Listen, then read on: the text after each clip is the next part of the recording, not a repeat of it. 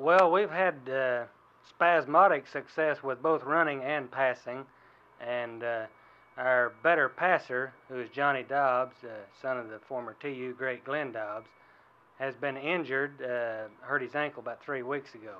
He did come back last week, late in the ball game, and kind of fired us up when we had to throw.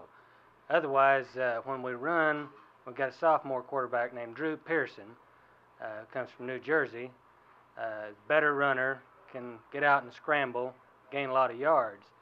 But he's a sophomore and he makes mistakes like a sophomore.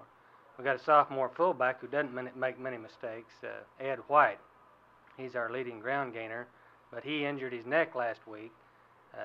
He was back out of practice yesterday and is expected to play this week. He's our hardest runner, and our outside threat would be Josh Ashton, a senior who was our leading ground gainer last year. What about your receiving corps? Jim Butler, a junior tight end, is our leading receiver right now. He has finally caught up with his last year's form. The last couple of games, caught 13 passes the last 2 games.